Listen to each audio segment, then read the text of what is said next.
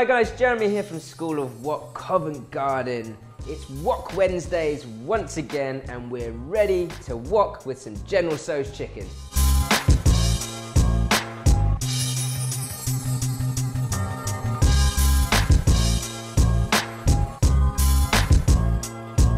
Peel and slice your ginger and garlic.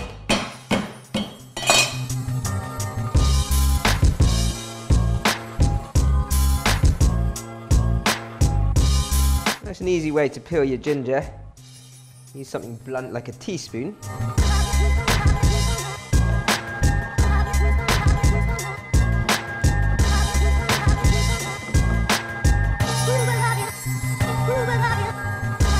Spring onion.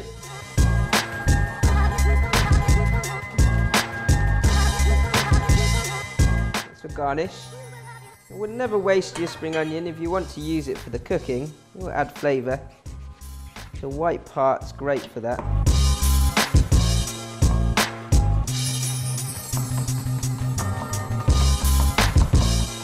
You can add that to your ginger and garlic. Next up, we're going to marinate your chicken. Got some diced chicken here. Chicken thigh rather than breast. There's a lot more flavour to it. Some light soy sauce, sesame oil, and a pinch of sugar. Classic Cantonese style marinade. Light soy sauce, splash of sesame oil, and a pinch of sugar. Give that a good massage through.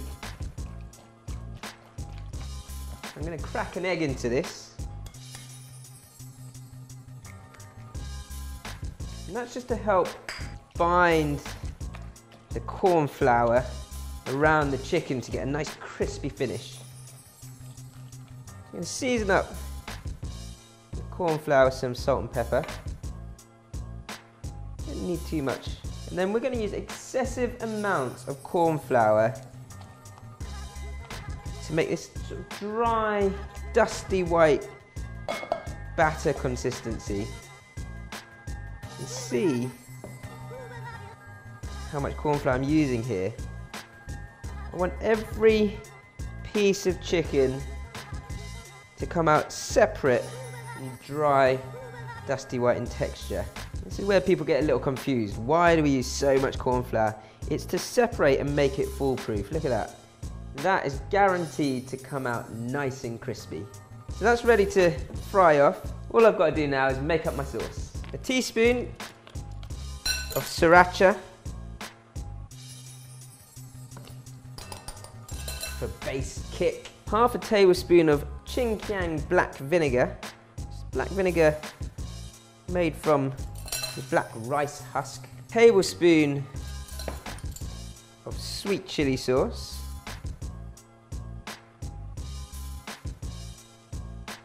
Tablespoon of oyster sauce for savoury flavour.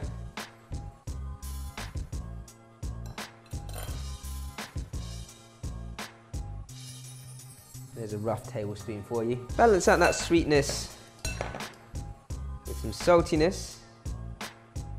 And your light soy sauce. A couple of spoons of sugar. This is kind of like a sweet and sour in many ways.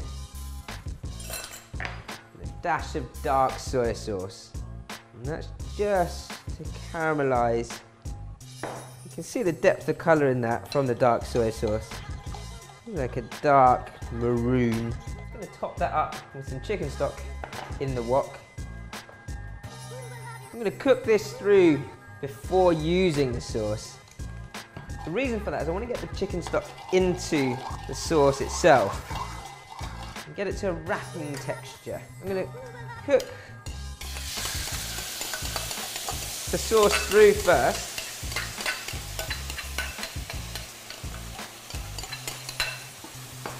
Just get it to a nice bubbling consistency and then start to pour the chicken stock in.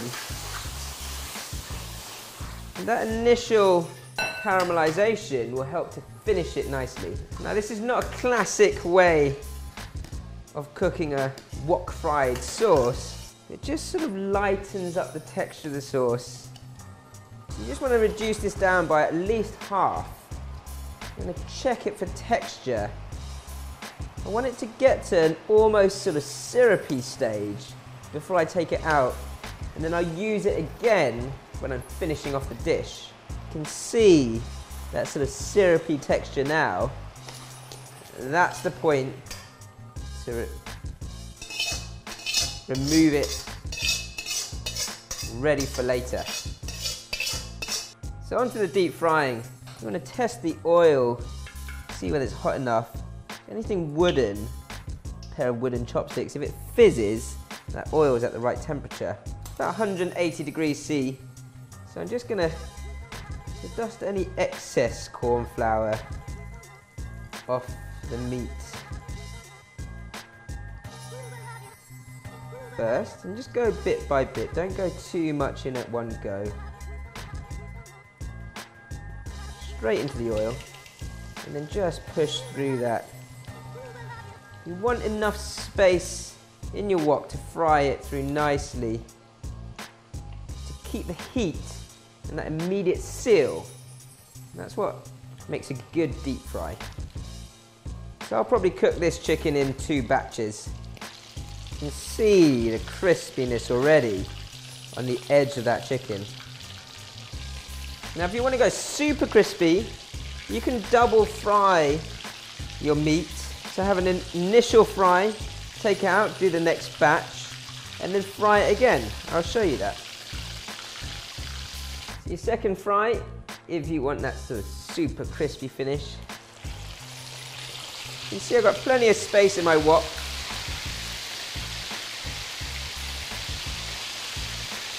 So when you're frying this amount of food, most importantly, don't fill your wok more than halfway up the side with oil. You just make sure that you're deep frying safely, and see how crispy that's coming out now. Only needs a couple of minutes in between the 2 frying processes. Once you start getting fewer bubbles, and you know that it's getting a little drier inside the chicken, so the chicken's definitely cooked. They're also floating at the top of the oil. Look at that.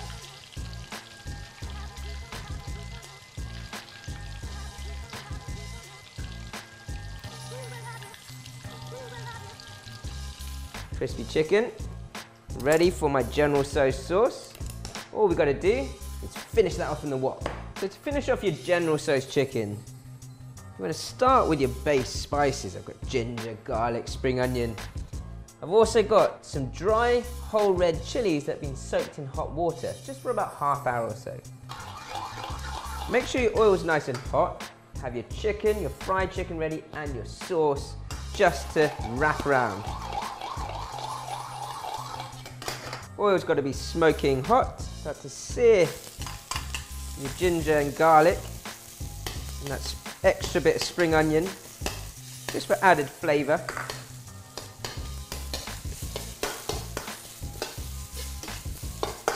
Kind of want to cook out the rawness of that ginger.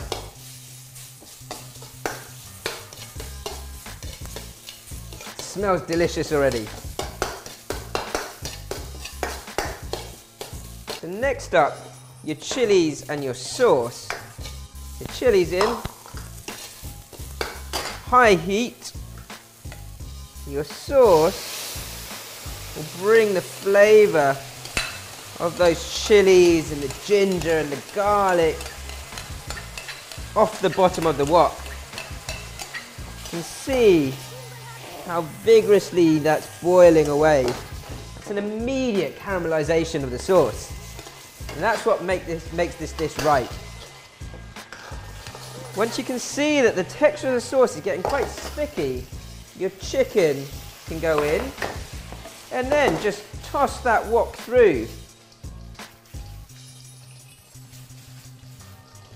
Don't cook it anymore. Just wrap that sauce around the chicken and it's done. All we're going to do now is garnish that with some sesame seeds and then serve up. Whoa, I'm hungry. Crispy General Tso's chicken. sesame seeds just bring out the colour of the sauce.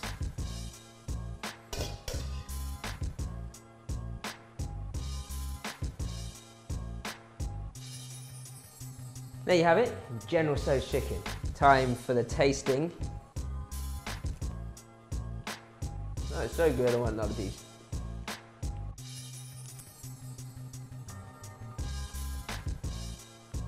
That spice, savoury from the oyster sauce, the kick of ginger and chilli. Bang on, love it. We've had some great suggestions from some of you guys. If you want more suggestions on We've had some great suggestions from you guys. Keep them coming, and don't forget to like, and subscribe.